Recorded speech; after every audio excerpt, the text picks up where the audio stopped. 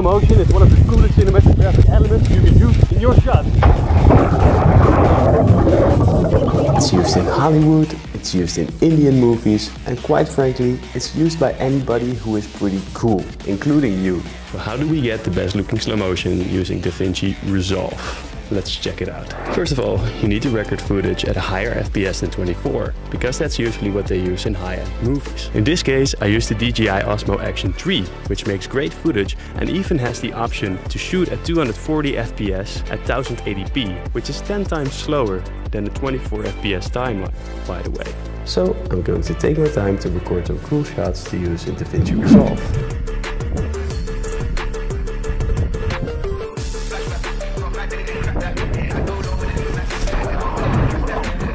So I've assembled the coolest shots in Davinci Resolve, and now I'll teach you how to make the smoothest slow motion. And in the end of this video, I'll even give you some pro tips on how to make the slow motion look even better. And make sure to stick around until the end. In Davinci Resolve, we are going to click on our clip and press Ctrl R. Now we get extra options. So let's move to a part in the timeline where we want the slow motion to start. Then we'll click on the arrow right here and press Add Speed Point. This gives us a slider to change the speed percentage.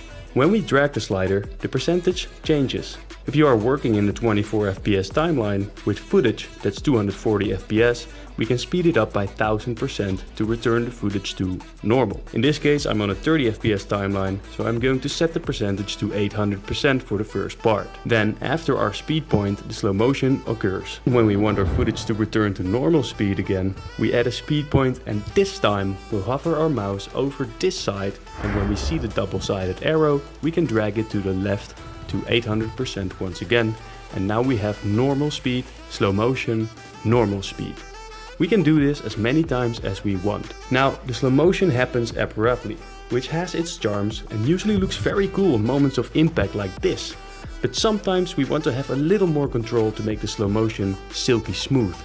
So click on your clip, press right mouse button and select Retime Curve. I'm on vacation, so I brought an old laptop that still uses Davinci Resolve 17, and by default it is set to frame. So we want to go over here and make sure to set it to speed. Since Davinci Resolve 18, we don't have to do this useless step as it's already set to speed by default. In the Retime Curve controls, we see these dots, and these are our speed points, or basically keyframes. Click on the dot and select the middle button to change it to a Bezier curve. Now we get some handles to work with. You can drag the handles to smoothen out the transition from normal footage to slow motion, and now we have a much smoother transition. That is how you do slow motion in Davinci Resolve, but I've still got 4 tips to make your slow motion look even cooler. If you are editing multiple clips, one trick to use is to speed up the footage of the last part of the first clip and speed up the footage of the first part of the second clip, and now the transition between the clips looks more guided, smooth and professional.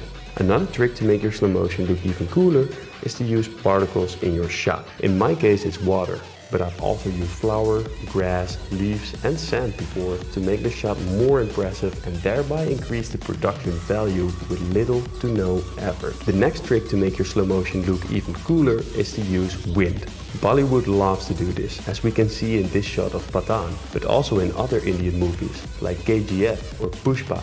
I usually just use a hairdryer because I don't have strong wind machines, but you can use whatever suits you. And for the final tip, we have to decide when to use slow motion. Hollywood often initiates the slow motion on the moment of impact, but in anime, the slow motion oftentimes happens before the impact, while the impact itself goes a lot faster. And as you can see, a lot of the work in creating cool slow motion shots is based on how you film and what you film. So if you want to know more about that, I highly recommend watching this video next.